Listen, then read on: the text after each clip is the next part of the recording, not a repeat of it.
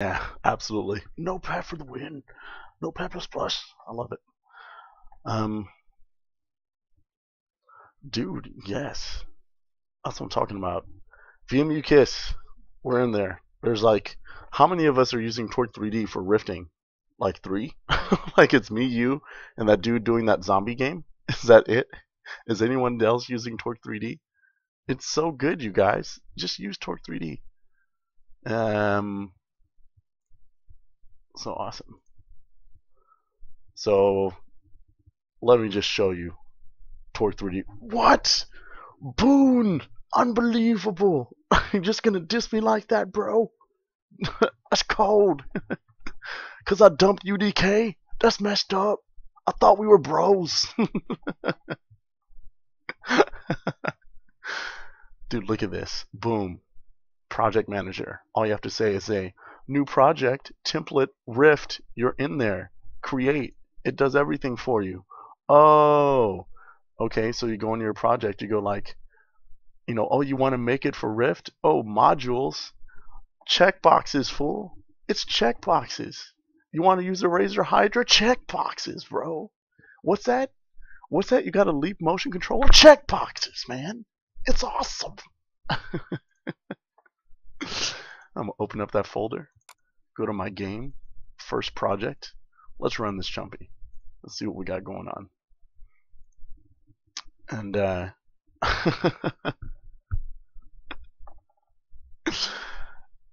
awesome. So bam. So this is what's going on. This is one of the things I like about Torque3D. Like, you have this template that Dave made, which is beautiful, and you can say full screen, window mode.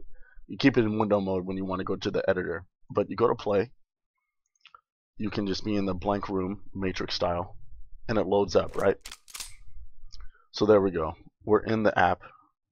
Everything's here.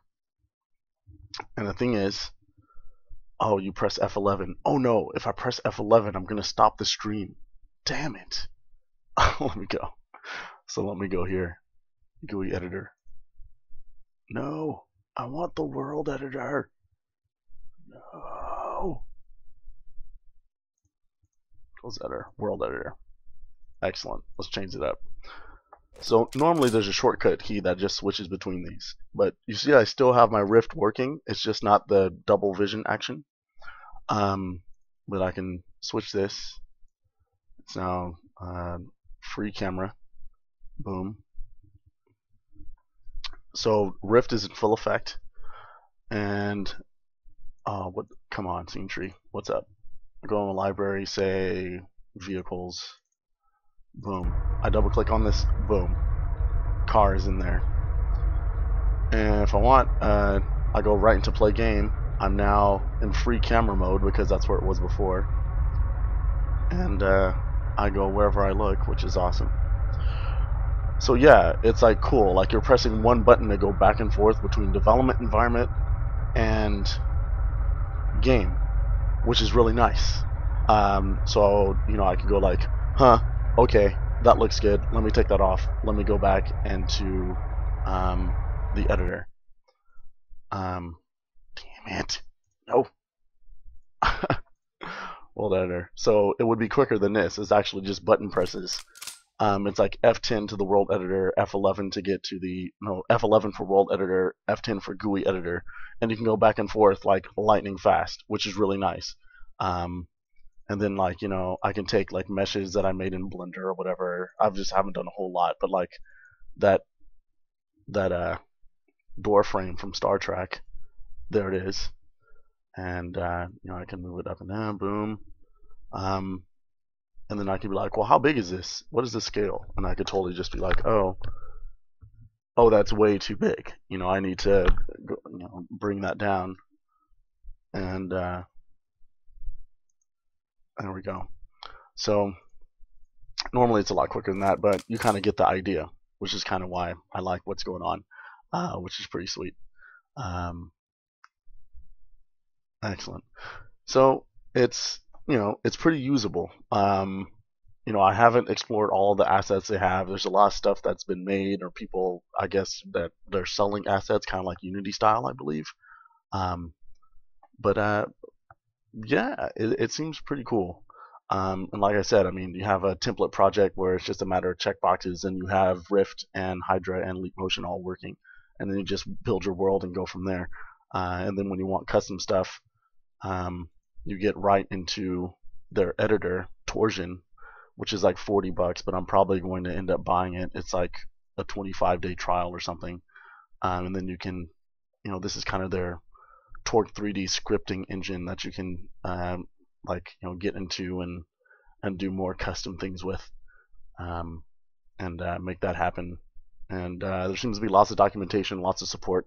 It is kind of frustrating because there's so many versions, so some of the tutorials like don't work with each other, so they're still figuring a lot of that stuff out. But it's probably going to be my tool of choice. I think I'm going to try to use it just because there's, I mean, a lot of flexibility. I can beef up my C++ and also get a handle on the scripting and all this good stuff, um, and hopefully come up with something pretty cool. So we'll see.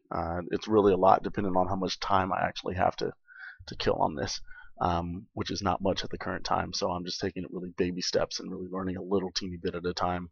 Um, so we'll see how things end up working out, which is cool. Excellent.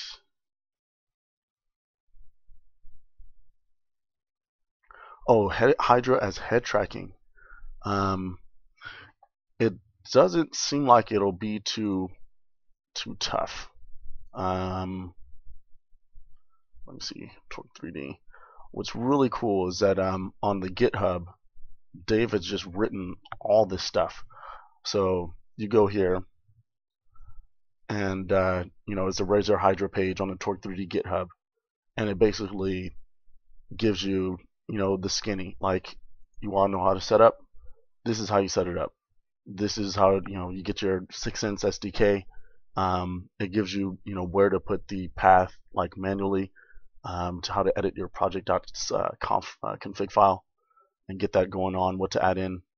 And this is like the bare bones, like hard way. Like the new project manager actually does this automatically with a few checkboxes now. And then using the Razor Hydra input, like they have the buttons docked, and then input events kind of standard, and then rotation events. So breaking these down, you have all of your rotation and position functions laid out here, and then it's just a matter of assigning those to the position of the camera, I believe. I don't know if he actually covers it here. I'm sure it's pretty straightforward. To get that done, it's probably just a bit of scripting, but I'll see. That's one of the things I would like to do, like to have it on the chest or on the head, and have some positional tracking going on there. So, like I said, baby steps for me. Let's see how things are going to work, see how that rolls. So that should be pretty cool.